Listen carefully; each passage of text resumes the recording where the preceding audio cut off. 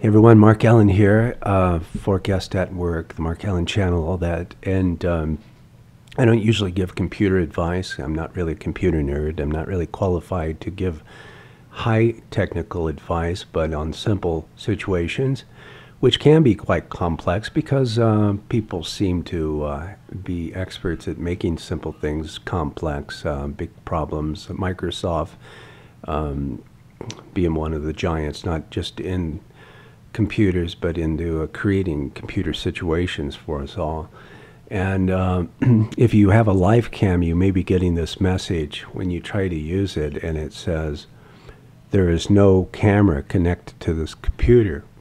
Well, you know you have your camera connected to the computer, and you know you have all the drivers and such installed correctly and all, but still you have this error, and it's going to drive you crazy. Here's the thing.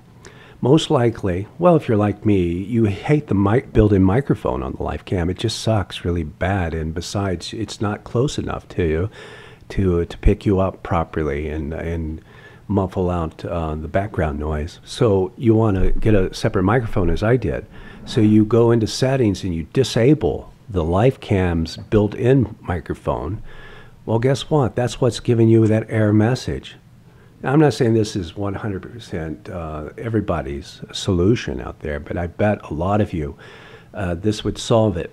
You're using a different microphone. You've disabled the Lifecam's microphone, the one that's built in. Go in and re-enable it, and then go to settings on it and the levels. Slide that sucker down to 0 for volume. Then apply and save that setting, and that the end of your problems. Then go and try to fire up your Lifecam, and bingo, here it is. I'm back with my Lifecam with the microphone that I really like because it's a Samson and I can get up close to it.